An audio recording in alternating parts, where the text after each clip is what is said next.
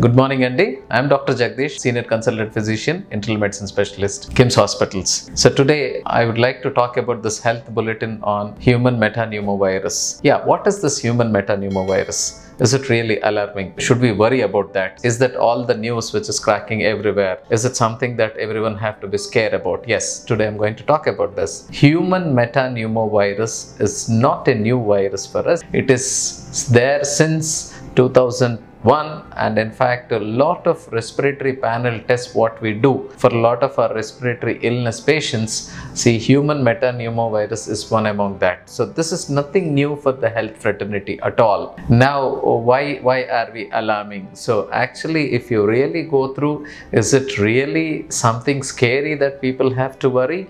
No, this is all few cases which have popped up in China, and the exaggeration of the social media or multiple channels or the same patient. For example, there are 2 patients detected in Bangalore and 1 patient Ahmedabad is what they're talking about. In fact, the number of patients are only 3 and the news is more than 3,000 times. So this is what everyone have to look at. Now going deep into the details of HMPV, human metapneumovirus. It is something like just like any other viral illness. The symptoms are dry cough, sneezing, and running nose, along with cough is already told, along with headache and fever. So usually the symptoms last for 5 to 7 days, at the most 10 days, in few individuals or subjects who have increased potential towards allergies which runs in their family, people who are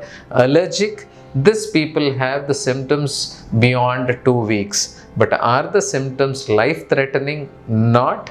In very rare cases, less than 1 or 2% of the cases. That too, if the individuals are immunocompromised, they have other comorbidities, they have other disease illness pertaining to lung and heart.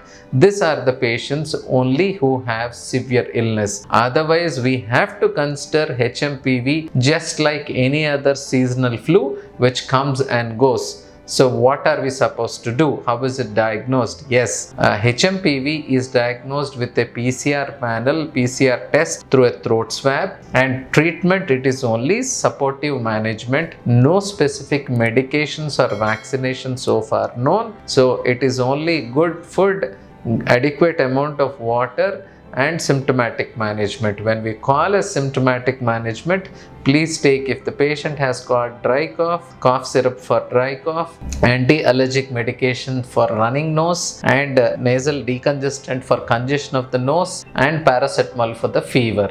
Rest and water are important treatment in HMPV. So people need not be scared. And coming to the social precautions, yes, mask is the important thing because it spreads through respiratory droplets and aerosol, and also touch surfaces which are mostly used. So if you follow this, I think we need not worry about HMPV. It is just like any other seasonal flu.